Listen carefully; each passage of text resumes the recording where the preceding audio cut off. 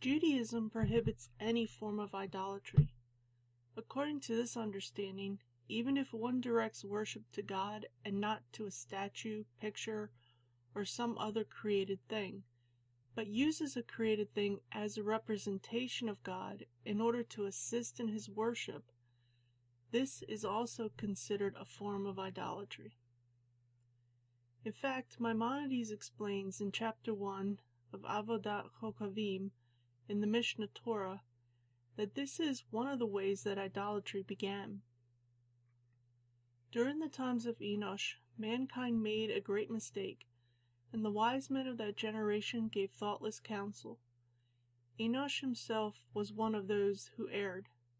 Their mistake was as follows. They said God created stars and spheres with which to control the world. He placed them on high and treated them with honor, making them servants who minister before him. Accordingly, it is fitting to praise and glorify them and to treat them with honor. They perceive this to be the will of God, blessed be he, that they may magnify and honor those whom he magnified and honored, just as a king desires that the servants who stand before him be honored. Indeed, doing so is an expression of honor to the king. Maimonides was the most thorough in his elucidation of monotheism and the problems of idolatry. This is seen in his work known as Mishnah Torah, in the Guide for the Perplexed, and in various shorter writings he composed. In the Mishnah Torah, the theme of proclaiming the unity of the Creator and eradication of idolatry is not limited to the sections specified for these topics. Rather, it permeates every section of the work as the purpose and the foundation of the entire Torah. In the Guide for the Perplexed, Maimonides so clarifies his understanding of monotheism and idolatry that in its light even certain Jewish communities of his time and today become suspect of idolatry. This was the core reason for his controversy, even more so than the issue of philosophy. For it is the principal object of the law and the axis round which it turns to blot out these opinions from man's heart and make the existence of idolatry impossible. As regards the former, Scripture said, "Lest your heart be persuaded," etc., whose heart turns away today, etc. The actual abolition of idolatry is expressed in the following passage. You shall destroy their altars and burn their groves in fire, and you shall destroy their name, etc. These two things are frequently repeated. They form the principal and first object of the whole law, as our sages distinctly told us in their traditional explanation of the words, "All that God commanded you by the hand of Moses." For they say, hence we learn that those who follow idolatry deny as it were their adhesion to the whole law, and those who reject idolatry follow as it were the whole law. In order that we may keep far from all kinds of witchcraft, we are warned not to adopt any of the practices of the idolaters, even such as are connected with agriculture, the keeping of cattle, and similar work. The law prohibits everything that the idolaters, according to their doctrine and contrary to reason, consider as being useful and acting in the manner of certain mysterious forces. Neither shall you walk in their ordinances, and you shall not walk in the manners of the nation which I cast out before you. Our sages call such acts the ways of the Amorite. They are kinds of witchcraft which they are not arrived at by reason, but are similar to the performances of witchcraft, which is necessarily connected with the influences of the stars. Thus, the manners of the nations lead people to extol, worship, and praise the star. All images are prohibited because they are worshipped once a year, such is the statement of Rabbi Meir. But the sages declare, an image is not prohibited except one that has a staff or a bird or orb in its hand. Rabban Simeon B. Gamliel says, also any image which has anything in its hand is prohibited. It was during the time of Enosh that mankind began to make great mistakes, and the wise men of the generation of Enosh gave thoughtless counsel. Enosh was one of those who erred. And as for Seth, to him also a son was born, and he named him Enosh. Then to call on the name of God became profaned. Genesis 4, verse 26. Rabbi Chia ben Abba said in Rabbi Yohanan's name, "He who observes the Sabbath according to its laws, even if he practices idolatry, like the generation of Enosh, is forgiven, for it is said, Blessed is Enosh that does this, that keeps the Sabbath meholelo from profaning it. Read not meholelo, but mehul, lo, he is forgiven."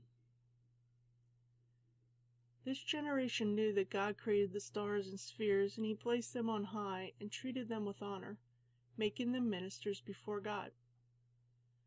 God said, "Let there be luminaries in the firmament of the heaven to separate the day and night, and they shall serve as signs and as for festivals, and for days and years, and they shall serve as luminaries in the firmament of the heaven to shine upon the earth." And it was. And God made the two great luminaries, the greater luminary to dominate the day, and the lesser luminary dominate the night, and the stars. And God set them in the firmament of the heaven to give light upon the earth, to dominate by day and by night, and to separate between the light and the darkness. And God saw that it was good, and there was evening, and there was morning, a fourth day. Genesis 1, verses 14 through 19. According to the wise of the generation of Enosh, it was only fitting to glorify the luminaries and treat them with honor. They saw this as God's will, that the luminaries should be magnified and honored. They reasoned that just as a king would desire his servants who stand before him be honored, so should be the servants, the luminaries, be honored before God, the King of all. In response to this line of thinking, the generation of Enosh began to construct temples to the stars and offer sacrifices to them. They would praise and glorify the stars and prostrate themselves before them because they believed this was God's will. This was the rationale at the outset of the worshiping of things other than God himself. Even though some question whether the worship of idols pertains to non-Jews, it is Maimonides' view that worshiping idols is forbidden for non-Jews. A Gentile who worships false gods is liable, provided he worships them in an accepted manner. A Gentile is executed for every type of foreign worship which a Jewish court would consider worthy of capital punishment. However, a Gentile is not executed for a type of foreign worship which a Jewish court would not deem worthy of capital punishment. Nevertheless, even though a Gentile will not be executed for these forms of worship, he is forbidden to engage in all of them. We should not allow them to erect a monument or to plant an Asherah or to make images and the like, even though they are only for the sake of beauty. Many years passed, and false prophets arose who began to tell the nations that God commanded them to tell the people to serve a particular star or all the stars with sacrifices, libations, temples, and images. Initially, only individuals worshipped in this manner, but there were now false prophets who rose up, and through false prophecies commanded everyone, man, woman, and child, to worship the stars in this manner. Idolatry was instituted by the leader of the nations in an attempt to unite the people of a particular land. Idolatry was used to give the people a national identity, as well as establishing a hierarchy of leaders. All the above manners are falsehood and lies with which the original idolaters deceived the Gentile nations in order to lead them after them. The false prophet would inform the people of a particular image that he supposedly received in a prophetic vision. He would tell the people that the image is of a particular star. The people would then begin making the image and placing it in temples, under specific trees, and on the mountaintops and hilltops. These idols brought the distant stars into the realm of the people who were worshipping them. Prophets were used to offer direction for what the idols should look like in order to represent the star that was being worshipped. It is known that idolaters selected the highest possible places on high mountains where to build their temples and to place their images. It is known that the heathen in those days built temples to stars, and set up in those temples the image which they agreed upon to worship, because it was in some relation to a certain star or to a portion of one of the spheres. The false prophets would tell the people that it is proper to worship the idols because the idols are the source of benefit or harm. If the people would only listen to the false prophets and follow their instructions, the idols would grant success to the people. More false prophets continued to arise and declare that a specific star, sphere, or angel had spoken to them.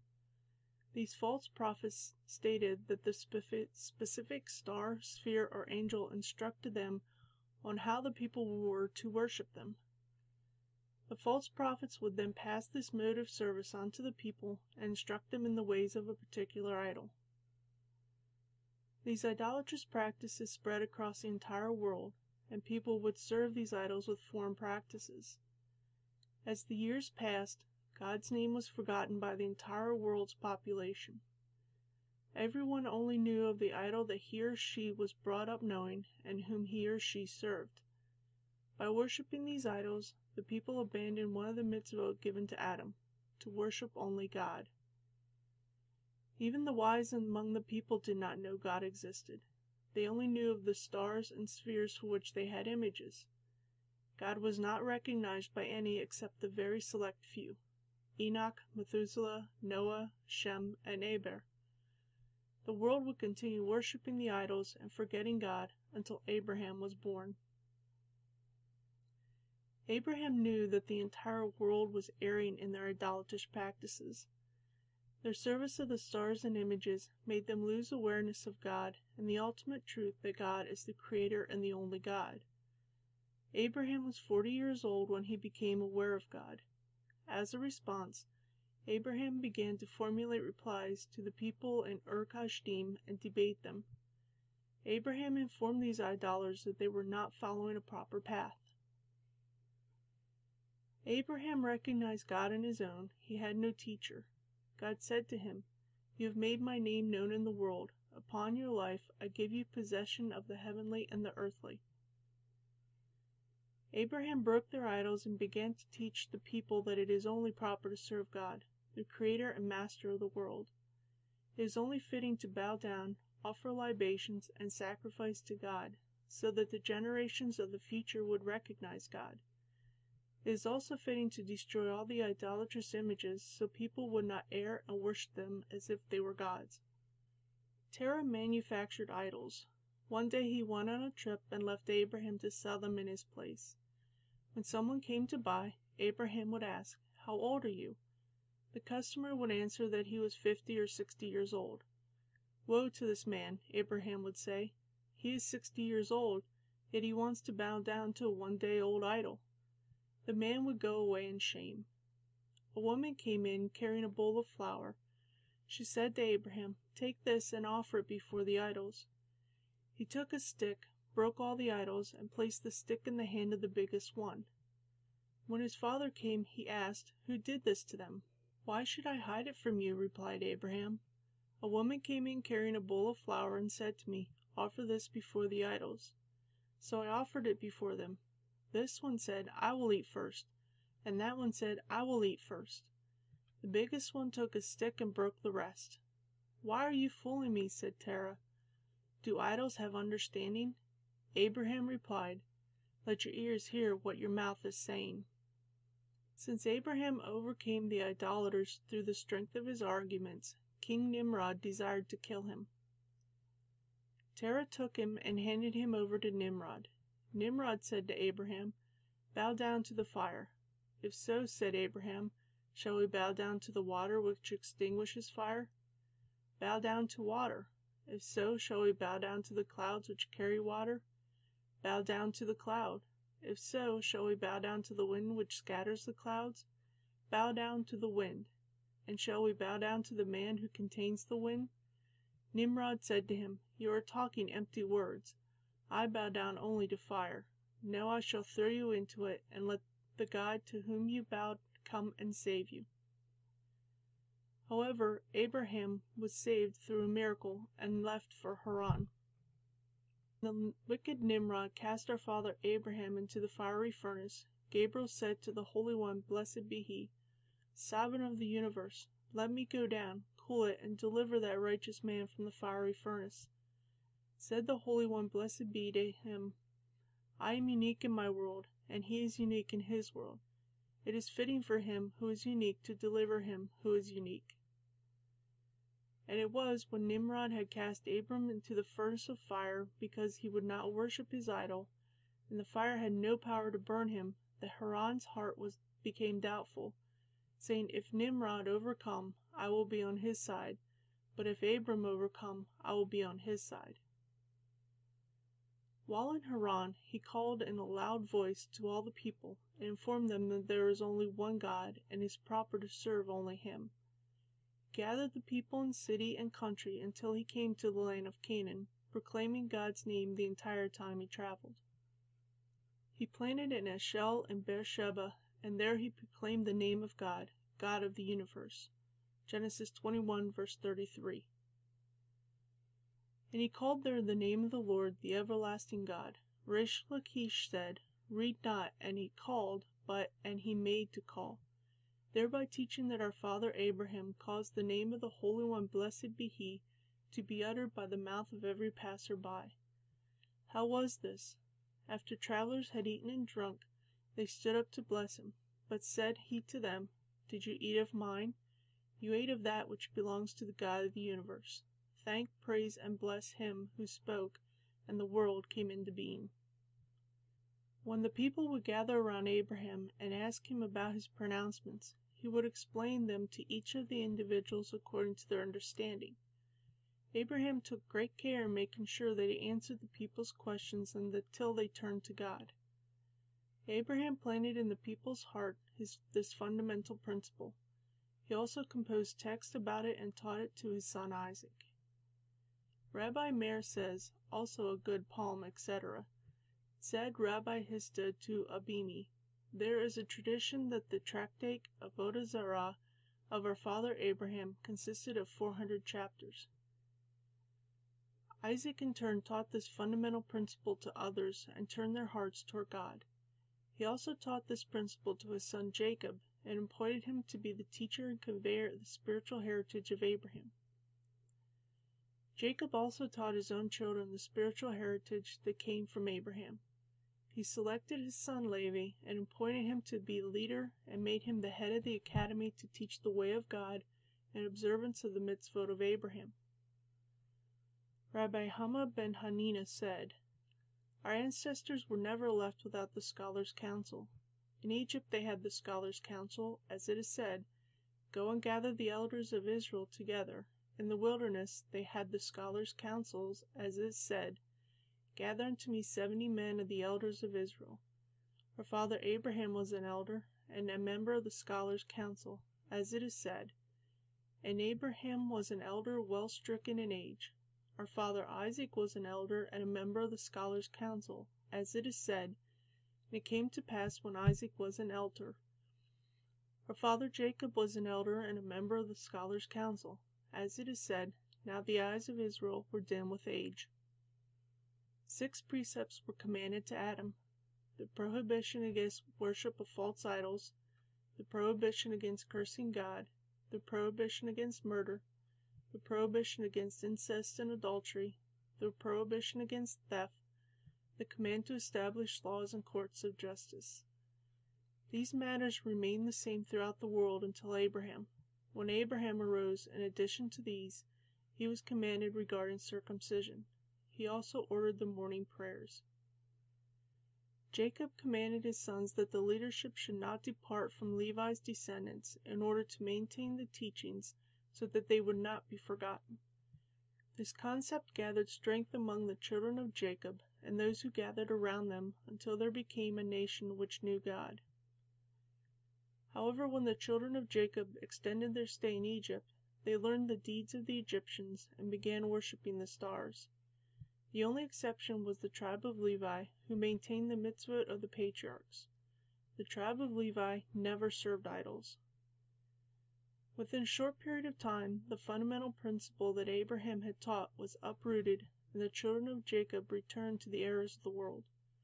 Since God had chosen the descendants of Abraham as his own people, he caused Moses to become a great prophet and teacher, and sent him to redeem the children of Jacob.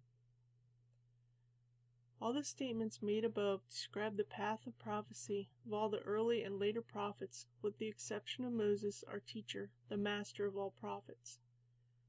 What is the difference between Moses' prophecy and that of all the other prophets? Divine insight is bestowed upon all the other prophets in a dream or vision. Moses, our teacher, would prophesy while standing awake, as Numbers 7:89 states.